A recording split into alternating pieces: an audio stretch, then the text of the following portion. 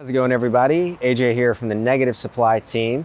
We're just across the street from the office today, and we wanted to make a quick video basically comparing focal lengths and compression in a portrait setting.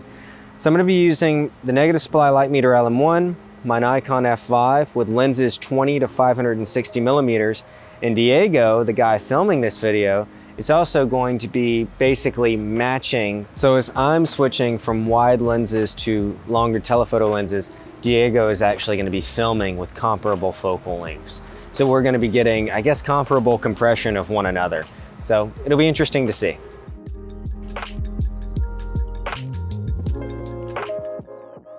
So the first lens I'm going to be using for this demo is my Nikkor 20mm f2.8 AIS. This is a lens that I would normally use just for casual snapshots or landscapes or architecture, or sometimes I actually do use this for portraits to really exaggerate faces and give things kind of a cartoon effect. Not something I would normally use though, not every day, so this will be an interesting one in this application.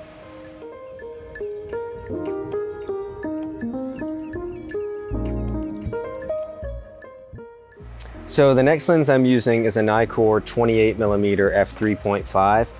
I think, yeah, this is an AIS as well. So this is not a focal length I use often. I usually shoot a little bit wider or a lot longer than this. 28's a really popular lens for most people, but not for me. So if I was using this, it would be in similar applications to the 20, just general reportage, lifestyle, documentary work. If I'm gonna walk around with one lens, it might be something like this. But again, my one lens would usually be the 20. So we'll see how this compares.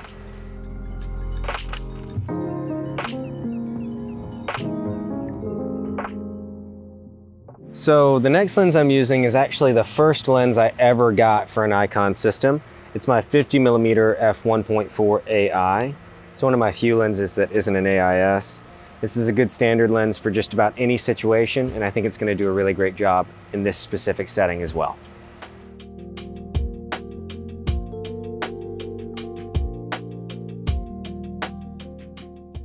So the next lens I'm using is my Nikkor 85mm f1.4 AIS.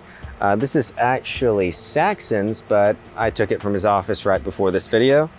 I had one of these exact lenses for a few years. It's great for event photography, great for portrait work, great for available light work when you can't use a flash. 1.4 really comes in handy. So I'll be excited to see how this compares, in particular to the 50 I used just before.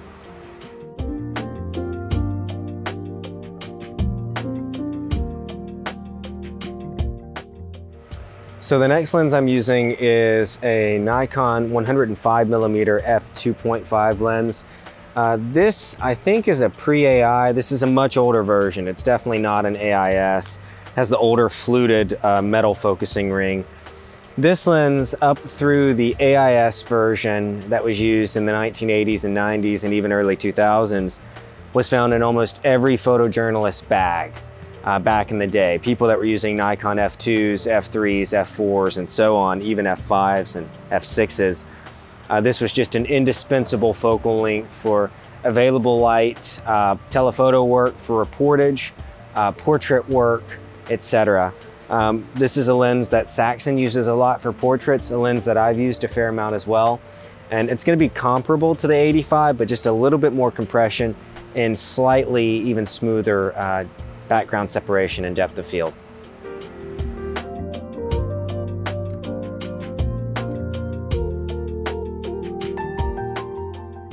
So the last lens I'm going to be using for today's demo is my Nikon 400mm f3.5 AIS ED.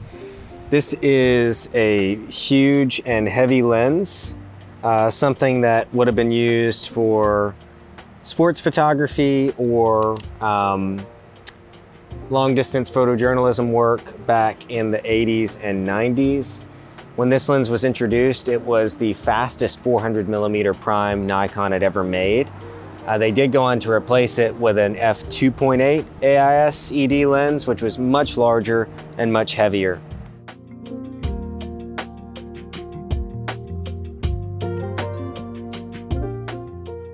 The last lens configuration I'm going to be using for today's demo is the same 400mm f3.5 AIS ED from a moment ago, but I've also added Nikon's TC14 teleconverter, which is a 1.4x teleconverter designed specifically for use with telephoto lenses. So this is effectively a 560mm f5 super telephoto with razor thin depth of field and still pretty great clarity and sharpness across the plane.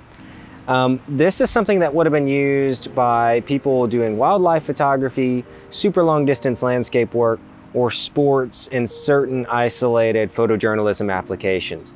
I'd be real interested to see how this compares with our other setups.